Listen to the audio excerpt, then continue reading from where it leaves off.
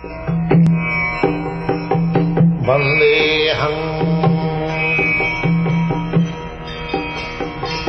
Sri Guru. The following is a class on the Bhagavad Gita as it is, 15th chapter, text number 1, given by His Divine Grace, A.C. Bhaktivedanta Swami Prabhupada, recorded on the 26th of February, 1974, in Calcutta, India. Sri Rupam Chakrajatam. Translation. The Blessed Lord said, "There is a banyan tree which has its roots upward and its branches downward, whose leaves are the Vedic hymns. One who knows this tree is the knower of the Vedas." Report. After the discussion of the importance of Bhakti Yoga, one may question, what about the Vedas? It is explained in this chapter that the purpose of Vedic study is to understand Krishna. Therefore, one who is in Krishna consciousness, who is engaged in devotional service, already knows the Vedas. The entanglement of this material world is compared here to a banyan tree. For one who is engaged in fruitive activities, there is no end to the banyan tree. He wanders from one branch to another, to another, to another. The tree of this material world has no end.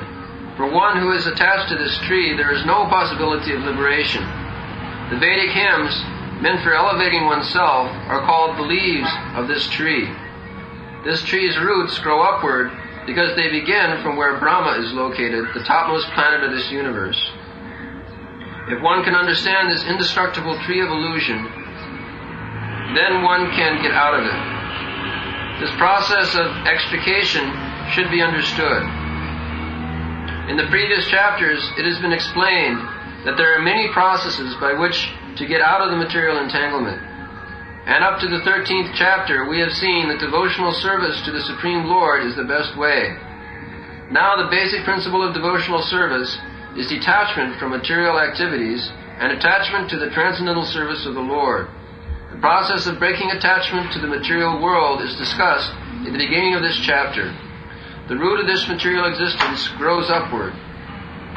This means that it begins from the total material substance, from the topmost planet of the universe. From there, the whole universe is expanded, with so many branches representing the various planetary systems. The fruits represent the results of the living entity's activities, namely religion, economic development, sense gratification, and liberation.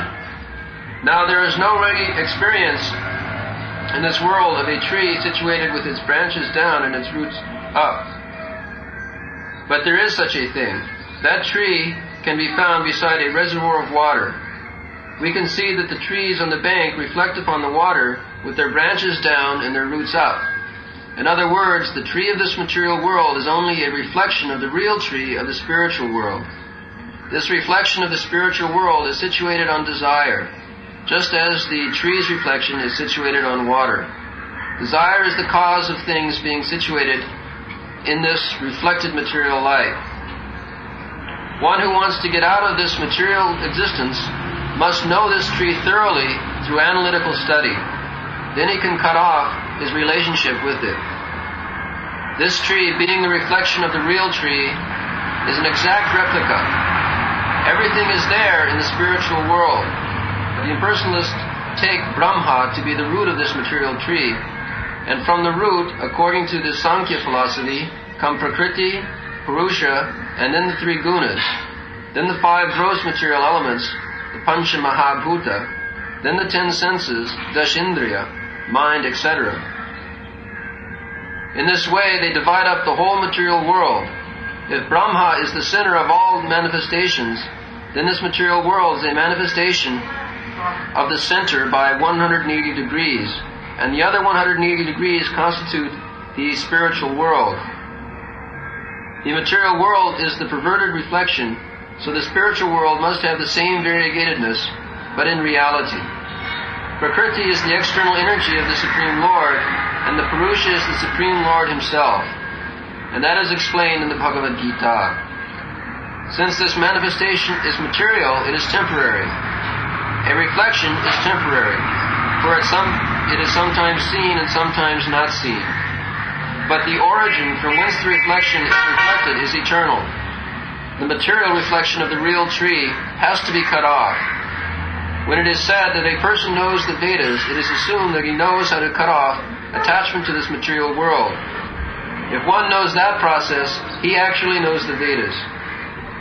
One who is attracted by the ritualistic formulas of the Vedas is attracted by the beautiful green leaves of the tree. He does not exactly know the purpose of the Vedas. The purpose of the Vedas, as disclosed by the personality of Godhead himself, is to cut down this reflected tree and attain the real tree of the spiritual world.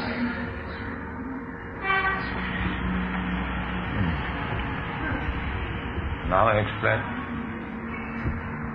So this material world is a perverted reflection of the transcendental spiritual world. Everything that we find here can somehow, we can trace its origins to the spiritual world. Just like we have... Therefore it is said, Urdhva Moolam. Moolam means root. They're saying, from the root, the tree grows and becomes expanded.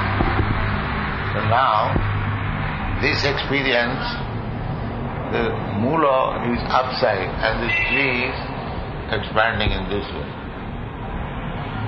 Urdhva moola. Adhosaka. The branches are down.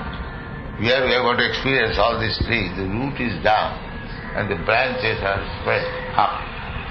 Here the experience is that means this material is created not from this matter, from spiritual world. What? So it's just as in the spirit, in the material world, there are personal relationships. Just like everyone is trying to make friends, has families. Urdhva moolam. Just like if you have to keep yourself with legs above and head down, somebody keep you like this, how long you will feel comfortable? If somebody takes your legs and catches you and your head down, then it is not very comfortable. So this whole material world is like that. Urdhva moolam. The moolam should have went down, but it is up. Therefore it is discomfortable. And another explanation is, it is perverted reflection. We have got experience of the Urdhva moolam. I think I have explained that a tree on the bank of a river or the bank of a pond, the tree is standing, but the reflection you will find that the same tree has become Urdhva moolam and Adhosaka. So, by this statement, Krishna says that this is not real. That reflection in the water of the tree is not real. Real tree is up. Similarly, real enjoyment, their varieties, everything is in the spiritual world. It is simply reflection. It is not fact. Therefore, our enjoyment here is called maya, illusion. So in later slokas, Krishna has described how to get out of this mic reflection and go to the real tree. That has been described. What is that? Macmillan Company, the trades manager, statistics. They have said that our Bhagavad Gita sale is increasing, other Bhagavad Gita decreasing. In America also, they are seriously studying how this movement is being spread so quickly. People ask me also how it is wonderfully increasing. And because there is no adulteration before the public. And that's a fact. If you don't accept this Krishna consciousness movement, you'll never be happy. This is fact. Everything is there. Social, political, economical, philosophical, religious, all perfect knowledge. So, what is to be done next? Prasadam.